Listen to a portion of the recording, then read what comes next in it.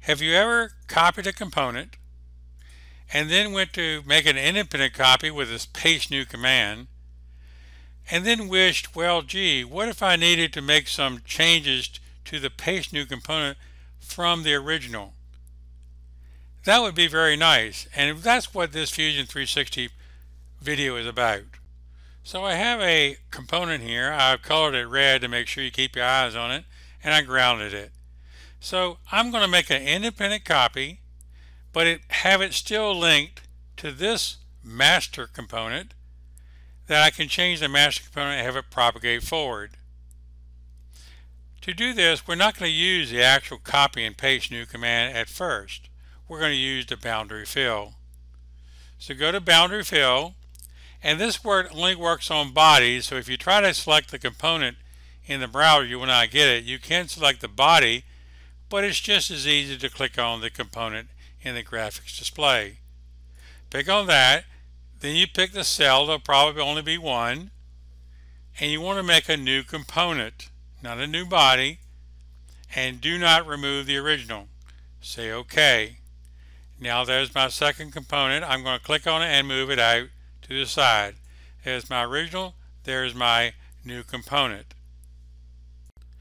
I'm now going to make a copy of this one, independent of this one, but still linked back to the original. So I'll go back to the traditional copy and paste new commands. So I'll click on this one, copy, not cut, copy, and then go over and paste new. I'll move it off to make sure it's visibly seen. So we have three components, but they're all still linked back to the original piece. First of all, we want to prove that these are independent. Let's do that. I'm going to modify this one first, so I'll make it active in the browser. I'll make a new sketch on this surface.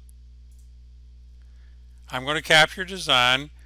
Now I'm going to be just putting in some simple shapes. I'm not going to constrain them just to keep this thing a little shorter, but you should constrain all your sketches in real time. So I'm going to go ahead and extrude this all the way through as a cut. As you can see, it didn't affect the original nor the copy and paste new, which is understood. Now let's go ahead and do something to this one. So I activate the third component. I'll go ahead and make a new sketch on this side. Again, I'm just going to put an unconstrained sketch on it, but remember, you should be constraining your sketch fully.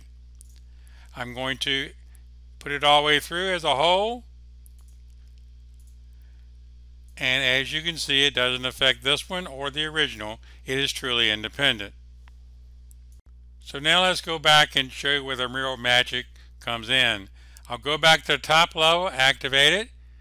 Be sure you are following your activations. In the original, I can either drag the timeline back or just simply go in my timeline, and I'm going to go and add a feature right after the shell. I'm going to put a square hole in the bottom of this one. So I'm going to do a new sketch. In the bottom of this, I'm going to draw me again a rectangle. You should constrain all your sketches. I'm just going to not do this for time's sake. And I'm going to extrude all the way through as a cut. As you can see, I got a hole in that. Now if I put my timeline back, that rectangular hole appears in all of them. So it shows you that the original, because of the boundary fill, is translated into the independent copies. Remember, this was the boundary fill, the first one, and from then on, if you copy and paste new from this one, they'll all be independent but dependent on the original. This also works with modifying features such as this original size. Let's go back to the original sketch, edit the sketch, and let's change this from 4, let's make it 3, and let's make it a little bit longer. Let's make it 7. So I've changed a basic feature of the original. If I say OK, as you can see, all three components are the same in that respect.